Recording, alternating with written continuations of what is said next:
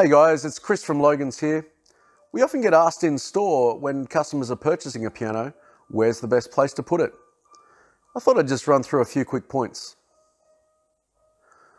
When considering a place for your new piano at home, it's important to understand that a piano is very susceptible to changes in temperature and humidity. It's important when you're placing your new piano to consider things like air conditioning, heating ducts, externally facing walls and windows with potential sunlight coming through them.